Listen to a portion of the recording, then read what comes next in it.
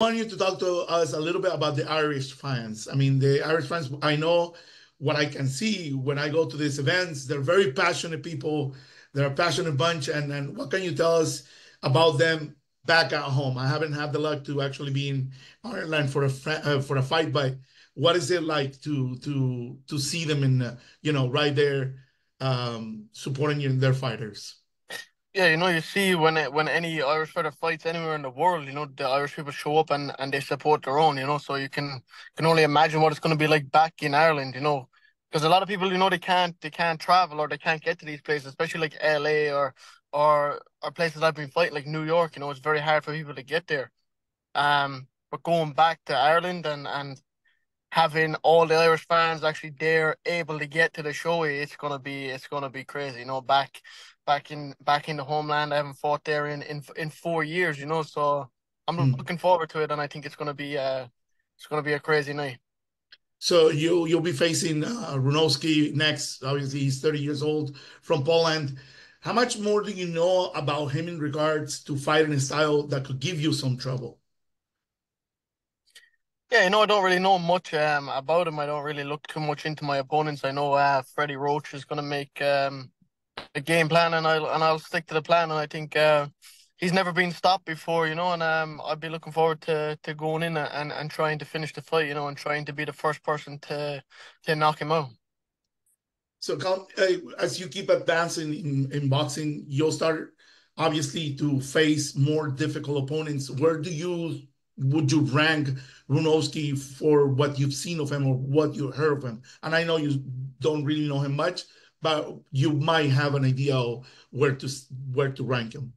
Yeah, I would say it's definitely going to be my toughest fight to date. Considering that he's 22 wins with only two losses, and he's never been finished. He's been in there with some names around the division, and they couldn't finish him. So he's going to be tough, and I think it'll be a good fight for me if I do finish him. If I do get him out of there, it'll be a big statement for me back in Ireland, and around the world, for the people that are watching boxing, the people that are watching me, it'll be a good time for me to prove that I'm the real deal, if I can finish him. When someone hears the story of how you were able to connect with Freddie Roach, come to the gym and everything, it almost makes it seem that it is just very easy just to walk into a gym and make it happen. But what really went on for that to happen? I know you came from your country and then all the way over here and risked it all. Like, what was the reaction of your family, the people, when you decided to just make the trip over here and hoping to land something here? Yeah, a lot of people see what I've done and they don't see the hard work, they just see the results, they just see the wins, they see me with Dana White, and they don't see what really went into it, to make it happen. And it was hard, I had to have 140 amateur fights back in Ireland. I won six national titles back there. I won the European Championships. Um, I tried to qualify for Olympics when I was 18 years old, and unfortunately, I lost in the final of the qualifiers. And that's when I decided to come here. And yeah, it was a big risk. But if you don't take risk, you don't take chances, you'll never know what's going to happen. The worst case scenario for me is I was going to come here and it wasn't going to work out. I was just going to go back home. That was the worst thing that could have happened. But thankfully, everything worked out. I showed up here at Freddie Roach's gym, and I've been here ever since. I had no real intentions of really turning pro when I first came here, but I did. Again, I took another chance and I turned pro, and now I'm sitting here talking to you. It's like, but I believe everything happens for a reason, and you just have to let things happen. Everything does happen for a reason. I didn't qualify for the Olympics for a reason, and now I'm here, doing big things still, and it's like I wouldn't be headlining this event in the Tree Arena in Dublin, Ireland, if I didn't make that decision to come here, if I didn't take those chances, if I didn't lose that fight. So everything happens for a reason, and I'm very grateful to be sitting here and have these opportunities at such a young age. Awesome. So every time your name comes out, somehow you are connected to UFCs, which is really, really curious and very fun to hear, no? And you are also in a relationship with a UFC fighter, Tabatha Ricci, which is really cool. Can you talk about how you and her are able to balance between your relationship and your respective careers? I mean, obviously you have training, she has training, traveling, going. How does that work? Like, how do you make that possible? It's very easily actually. It is a lot easier than if I was with just a normal person, because Tabitha, she understands my Mm. career, she understands what I need to do and I understand what she needs to do. It's like if I have training, she's not like, oh, I want to do something tonight, or I want to go for dinner. If I have training, she knows I have to train. And if she has training, I know she has to train. So it's very easy, it helps in that way, not having to explain why you need to train so much, or not having to explain like, oh, I need to go and have this meeting, or I need to go run, or I need to go do this. You don't have to explain yourself. She understands exactly what I'm doing and why I need to do it. And she helps me, and I help her in preparation for a fight, like she fought 2 weeks ago. So we were both in camp at the same time. We are both helping each other. If I need to go for a run and I don't want to, and then I see her, she's gonna go. I'm like, all right, fuck it, now I have to go. It's like you're pushing each other. If I'm waking up in the morning, I'm tired. She's getting up, and I'm like, all right, now I have to get up. It's like if she trains one more time, I have to train an extra time. You don't want to let her train more than me. So it's like we push each other, and it works out good. And especially too with the diet side of things, it's like we're both on strict diets. The food in the house is all clean. It's not like one is on a diet and the other one is not. So it's like we're both doing it together, and it makes it a lot easier. Who does the cooking? Mostly her, you, Yeah, both? she does the cooking. I'm not. I cook a few things right. A few Irish dishes that I learned from my grandmother. But yeah, I'm not the best cook. She's a bit better than me at the cooking. What would be the your favorite thing that she's cooked from her heritage? We know she's Brazilian, and has she learned also from your side to cook any dishes in particular? Yeah, she cooks me a few nice things. I can't remember the name now, to be honest. I went to Brazil, and I had food over there. I was actually over there for Christmas, and I had the Christmas dinner with her family and stuff over there. And I really like the food. And yeah, I've been trying to teach her. I've been trying to get my grandmother to teach her a few Irish recipes. And they actually sent us this. My grandmother and my aunts and stuff from back home sent us over a care package recently with all the ingredients stuff we need. So Oh, she's learning how to make the Irish dishes, the shepherd's pie and all that kind of stuff. So it's good, yeah.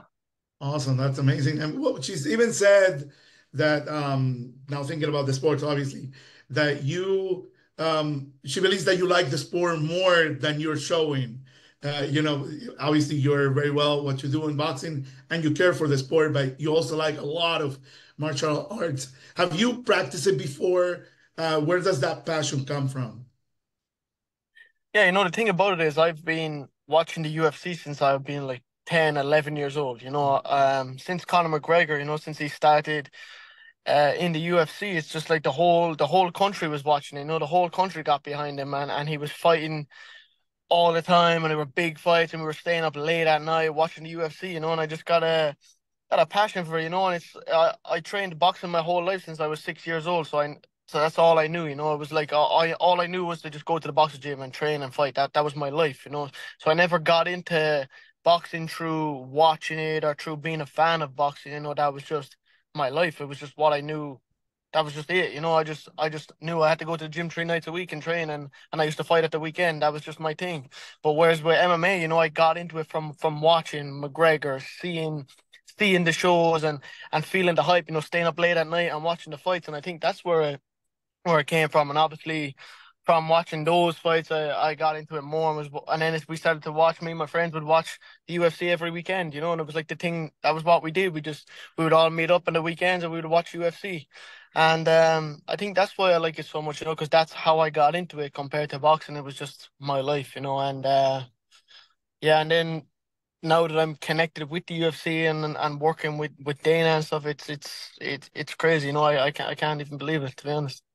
So Conor McGregor, you mentioned obviously he has taken the image of the Irish fighter to another dimension. Really, I mean, it's just crazy in the global sense of it.